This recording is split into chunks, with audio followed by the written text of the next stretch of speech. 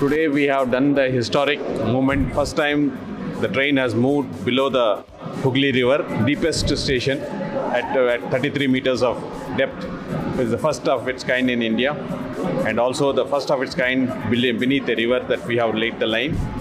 And this is a historic moment for the city of Kolkata. Also, the trials will be started off, so it will take about 7 months to complete the trials and the safety certificate, and then after that we will be able to start the regular services.